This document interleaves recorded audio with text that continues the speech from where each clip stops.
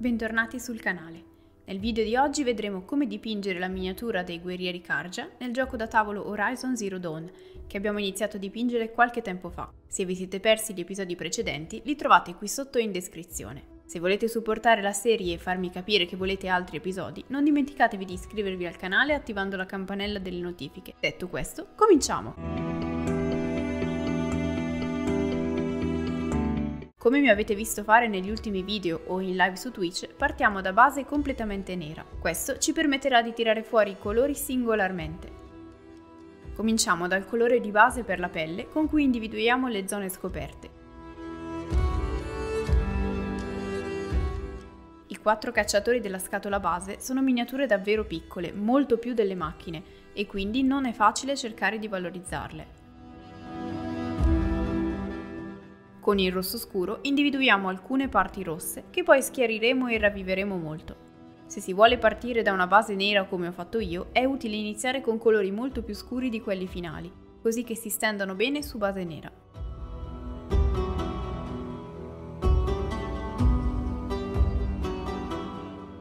Proprio per questo le aree che faremo bianche iniziamo facendole con un grigio caldo.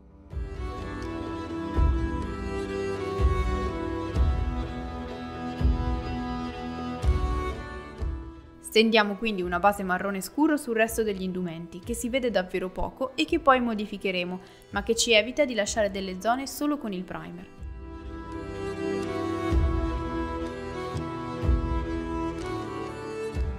Applichiamo quindi anche dei dettagli con il color ocra. Più riusciamo a farne in questa fase, meno dovremo intervenire dopo, quindi vi consiglio di perderci qualche minuto in più. Purtroppo le reference che si trovano non sono chiarissime e le dimensioni non aiutano, quindi cercheremo di rendere al meglio una miniatura così piccola.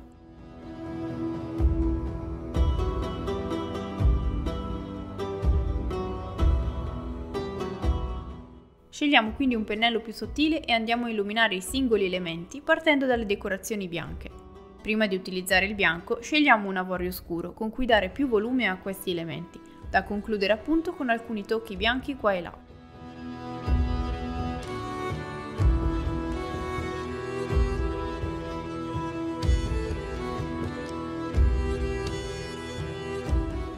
Stesso discorso lo facciamo con le parti rosse, sulle quali facciamo prima un passaggio con il rosso di partenza per ottenere una tonalità più coprente, per poi sceglierne uno più acceso. Come sempre, ricordiamoci di dare più volume illuminando solo le zone esposte alla luce e in generale quelle più voluminose, restringendo la zona colpita rispetto al colore precedente.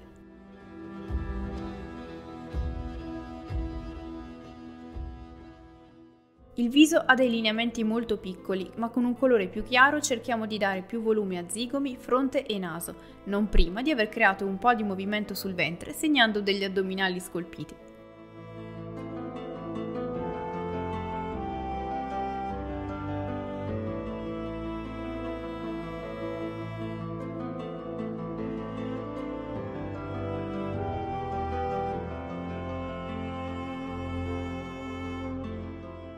Aggiungiamo poi una punta di avorio al colore per renderlo più chiaro e accentuare ulteriormente alcuni punti. Come sempre vi lascio la lista dei colori usati e alcuni prodotti consigliati qui sotto in descrizione.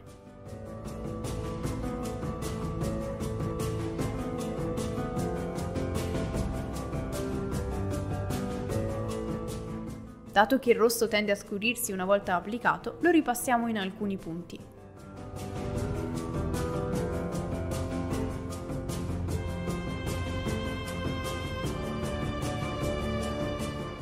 Fatto questo, delineiamo i profili con il colore nero, coprendo anche eventuali sbavature fatte poco prima con il rosso.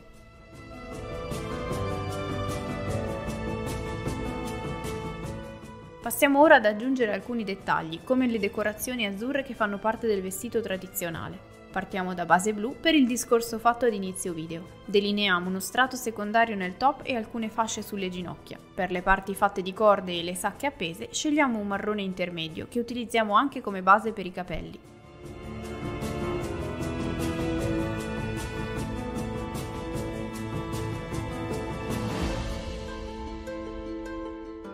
Aggiungiamo una punta di ocra, lo stesso che abbiamo usato per i dettagli prima, per creare delle linee sottili e distinguere alcune ciocche, oltre a creare dei profili sugli elementi individuati.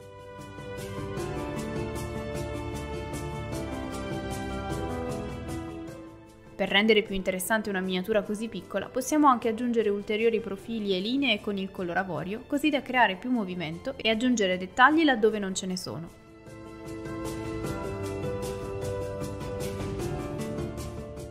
Con il marrone scuro usato in partenza scuriamo tutto l'incavo degli occhi, dato che a breve li completeremo. Con l'azzurro schiariamo quindi le zone fatte prima in blu.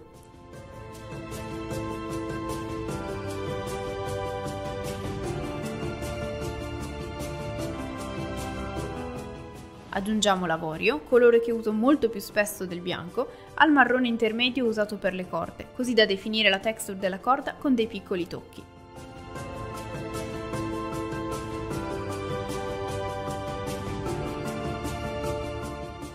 Usiamo l'avorio puro anche per gli occhi, nei quali abbiamo creato una base scura in tutto l'incavo, per poi posizionare due minuscoli punti alle estremità. Scegliamo quindi un grigio scuro bluastro come il Dark Reaper per arricchire le parti piatte e scure rimaste sul vestito, sia nella parte bassa che nel top.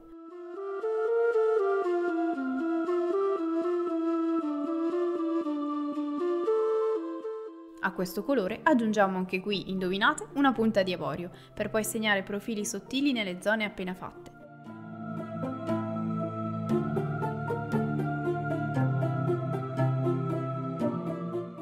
Passiamo quindi al bastone che dipingiamo utilizzando il Morphin Brown e alcuni dettagli con il blu usato prima. Rifiniamo quindi la miniatura arricchendo la basetta. Per farlo ho deciso di incollare dei sassi generici per creare del volume, da colorare con il marrone scuro.